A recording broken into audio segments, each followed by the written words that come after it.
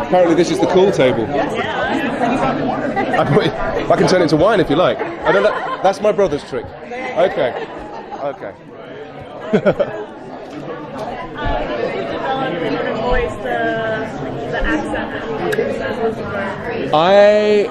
There was a lot of clues for me on the page. The way this character was written was not. He didn't speak like a modern character. And obviously the idea that he was from elsewhere and not from Los Angeles,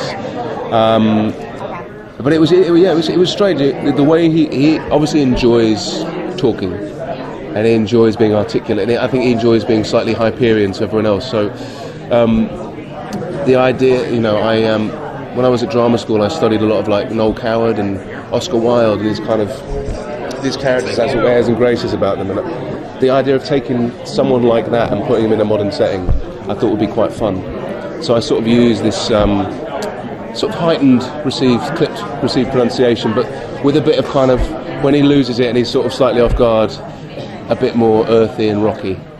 So like I said before, he's the love child of Noel Coward and Mick Jagger.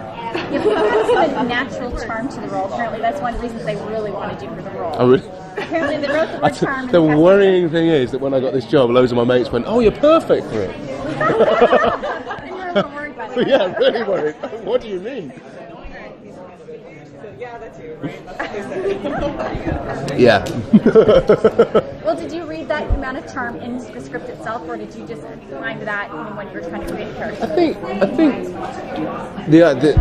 the sense of fun that he has about everything, I find fun charming. I think people that don't want to take anything too seriously, I think it's quite charming. And so innately, that comes about from that as well. He took such a personal interest, like in his friend, the woman who gets killed initially. That was not just him being flippant about her condition or what was going on. He just seemed to genuinely care. Yeah. There was like a little hurt involved that was unusual. Well, and it was unusual to him, and this is the interesting thing, and this is why he checks into therapy at the end of the pilot, because he's like having this existential crisis of going, I've kind of got these funny things, like feelings or emotions or something, and he can't work it out. And I think that's where the fun is to be had, this kind of humanisation, this redemption of this character that we all think is intrinsically evil. When you tell people that this is the role you're playing, I'm playing the devil. Yeah. Their first thought is, well, lucky you. How do you explain that to them? Yeah, but this is different devil. I know. I mean, it's always nice just to have the actual material to show people and go, then come back to me and talk to me afterwards. It's quite a fun thing to say to people. What are you doing? I'm playing the devil at the moment. Yeah, exactly. He plays the devil. But I don't know. I think I'm more excited about it. Like, it was so lovely today, actually, to sit in a room with people, a big group of people, watching something that we're all really proud of and really enjoying it, and enjoying it for the right reasons, because it is a show that doesn't take itself too seriously, and by that is able to explore things that maybe it couldn't if it did take itself too seriously.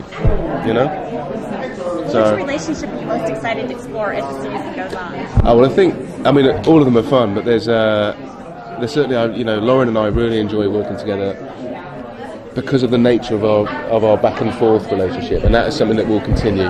The idea that he's met someone who his charms don't work on is really perplexing to him. But yeah, I kind of liken their relationship to a bit like Benedict and Beatrice in Much Ado About Nothing. They kind of love each other. They love each other, but they can't let that go. Yeah. So no, I'll have a lot of fun with that. But all of them, I mean, the brother relationship between me and DB will be fun as well, because I really enjoy winding him up.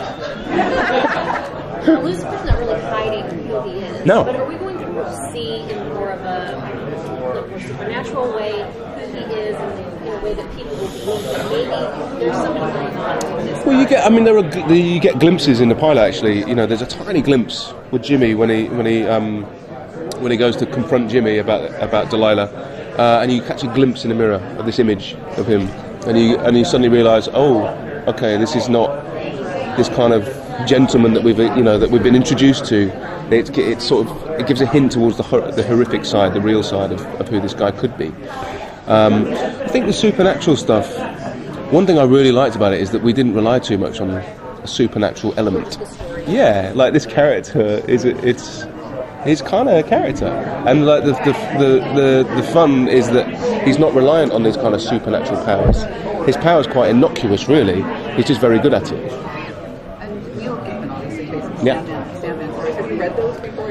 I've read them now. Neil sent me some copies of them himself, which was lovely. And he sent me a really sweet message actually when he watched the pilot to say how much he enjoyed it, and that meant a lot to me because, you know, people we get asked a lot, you know, is it going to be a literal translation of these comics? And no is the answer to that question. It's used as a starting point for us and inspired by.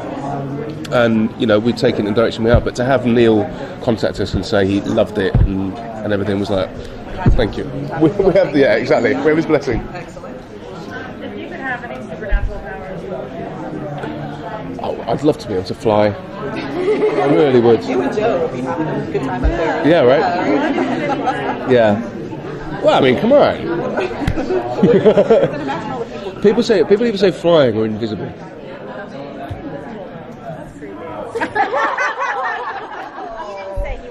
Yeah, that's why I'm not being invisible.